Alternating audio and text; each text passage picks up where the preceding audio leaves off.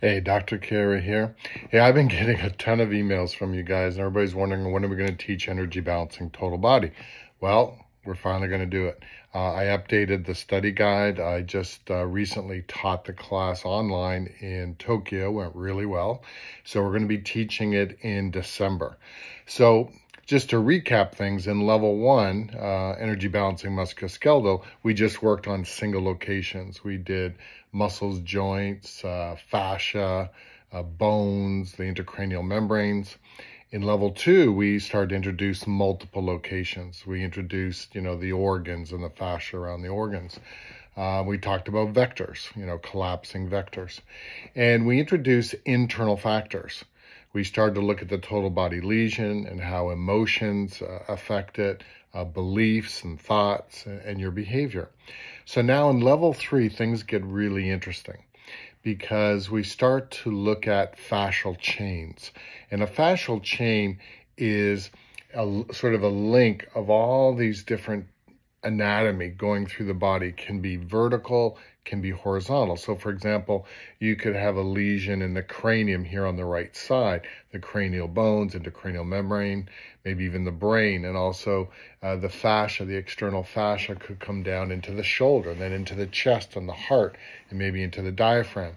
It could continue down into the right kidney and into the spine and down the right leg. That's a vertical fascial chain. Could also be horizontal. So in these fascial chains, we have to work on it all together, identify and work on it. We're going to look at body regions. We could look at the whole body and actually work on the whole body as one unit, or just do the arm or a leg or a torso. And we work on all the anatomy of that particular area. Now, combinations is when things get really exciting.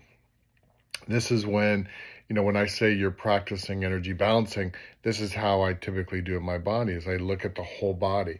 And then as I start to work on it, I start to work on single locations, multiple locations, vectors. I'm noticing, the internal factors, the emotions, the beliefs, and you start to work on everything all at once. In level three, we finish the internal factors. Remember that your body is a totality. Every organ system, every organ, every tissue, every cell, every molecule, every atom, every subatomic particle has a function, right? And that's the consciousness. And it has to communicate with everything else. And that's the entanglement. So we're going to work on those aspects of it. So that's going to finish the internal factors. So when you visualize whatever it is we're working on is being influenced by internal factors, which are your emotions, your thoughts, your beliefs, your behavior, your consciousness, but also external factors. And external factors can be just general things in your life, people, places, things, etc. But it can also be biochemical. We saw that with COVID. It can be viruses, bacteria, parasites. It can be toxins. Think about sick building syndrome, things all around you, or things that you're eating. Besides that, it can be roles. What are the stories that you tell yourself? We all have a story. We have different roles that we play. And sometimes the energy around that story can affect your body. And then finally, just external energies around you, geopathic stress, the environment. Some people are affected by heat, by cold, by dryness, by dampness. Think about, when you left your house today and you look outside and you start to notice all the power lines coming in. There's Wi-Fi. There's underwater coming into your place. There's also sewage leaving it. This is all geopathic stress. How is that affecting you? And how's the orientation of things inside your home or your office affecting you? That's feng shui.